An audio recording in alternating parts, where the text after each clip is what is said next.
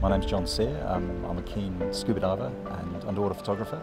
5 years ago, amazingly, we found these new corals which had not been here before. Ever since then, every year we've been watching them proliferate, and it's quite incredible because this coral that we've found is actually found out it's a subtropical species. The next nearest colony you'll find is up near Broughton Island. So this is probably the furthest south that this coral's actually got to, and it's starting to thrive down here. Scientists are very interested because this is an example of how climate change may impact the coastline over the years as waters do indeed get warmer.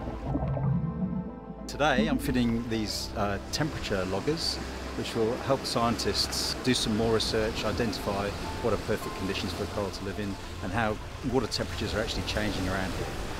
They normally propagate by releasing polyps from the adults onto the surrounding rocks, and then they grow from there. Which makes it a bit of a mystery why this colony is actually here at all, because the nearest ones are several hundred kilometres away to the north. These corals are actually occupying barren pieces of rock, which is very good because it's providing a new habitat for other organisms to live amongst the coral. At the moment, they're filling an empty niche.